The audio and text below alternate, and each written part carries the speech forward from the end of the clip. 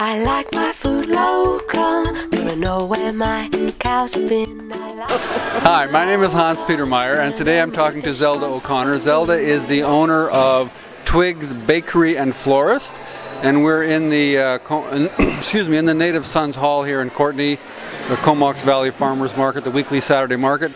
Zelda, how does bread and flowers, how do they come together? Well, they come together through my diligent hands that basically love flowers most, and flour came along a little bit later, being the bread type of flour. And I have been a florist for many, many years and started to make bread when people were not buying as many flowers. But now I'm going back to where I started. So I'm back to being a florist, and I'm still making bread because people can't live without it, seemingly. You make a specific kind of bread. You call it a slow method of making bread. So can you traditional method of bread. It's breads without additives of any sort. It's vegan, dairy-free. It's done in a slow method, which means not a lot of yeast. There's no sugars. There's no dairy, and I have a big oven that gets really, really hot, so I can put it in and get a decent crust on the bread, which is really important for everyone's digestive system. So explain this. Why is the crust important? The crust is important because when you have a piece of bread, the wheat is kind of difficult to digest, but when you have a crusty bread, you have to chew it. So when you chew the crust, you take time to chew it and masticate it. Your saliva has enzymes in it that when it goes down into your stomach, they actually start the digestive process going. They help to synthesize the wheats. So like we're not going to get this lump of like white bread sitting in my gut? No, it's not like a lump of that plasticky bread. It's a different substance altogether. It doesn't even look like bread. You can't even squish it together like a lump of plasticine. So it just has a different effect, and it's healthy. And instead of needing tons of it, you could have a slice of bread or a slice of toast, and you actually feel it's satisfying, and it also develops a really delicious flavor. Like the flavor is really important. So well, I know. I've had lots of this bread, and it is really tasty. The Twigs Bakery bread is definitely good stuff. So you started at the market when it started. You were selling flowers way back then.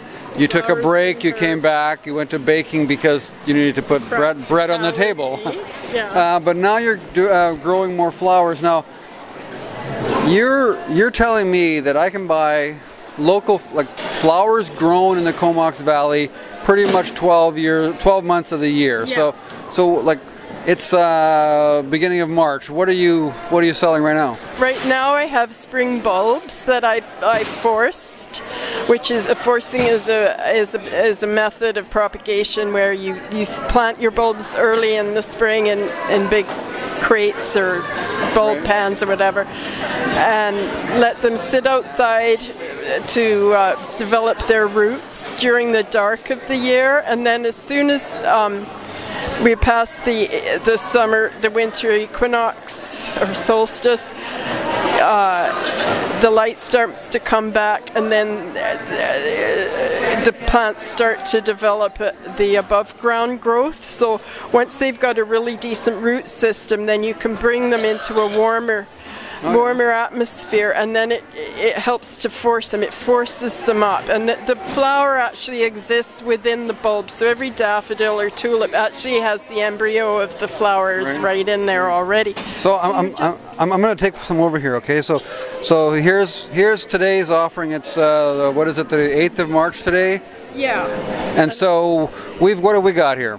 We have, well, the pussy willows are a native species. Yeah. So I just wild harvest those, and I also do a lot of wild harvesting of greens and twigs and this and that, like either for my bouquets. And then the actual flowers are,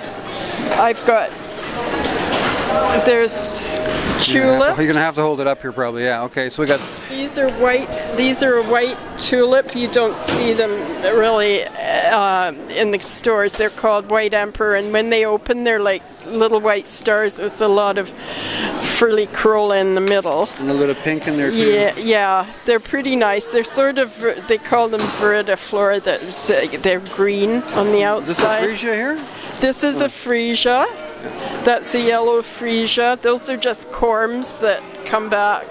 The narcissi are called Bridal Crown, and they're an extremely fragrant one. They're really popular in bridal bouquets, and they're lovely. They're easy to force. So there's those. Then there's the yellow tulips. And what else is in there? So this is quite different than we're going to find in most florist shops. Is that right? Mm-hmm. And it's super fragrant. Give it a sniff. Oh wow! I'm like really surprised, right? Like it's winter now, and you've got. And I've got flowers that smell like spring. That's amazing. I know. Every week it's sort of a different color. I had pink, white, and yellow this week, and some pink hyacinths. Last week it was more hotter colors. It depends, like the tulips, each week they seem to stagger along, so each week there's a different one that's coming out. So I'm not sure what it'll be next week. So you're growing most of this stuff on your relatively small lot in Courtenay, is that right? But these aren't grown outside. Like they're brought in. So I'm mainly growing them inside, although I do take them out in my breezeway where they get light. Like, okay.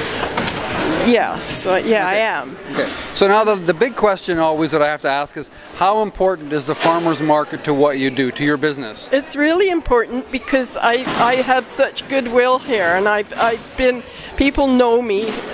They've known I've been here since 1973, and I guess Terry and I started Eat More in 1978, and then we had Earthbank Farm, which was a market garden. So people have always associated me with sprouts and organic food, and then my flowers were always there because we had a huge garden.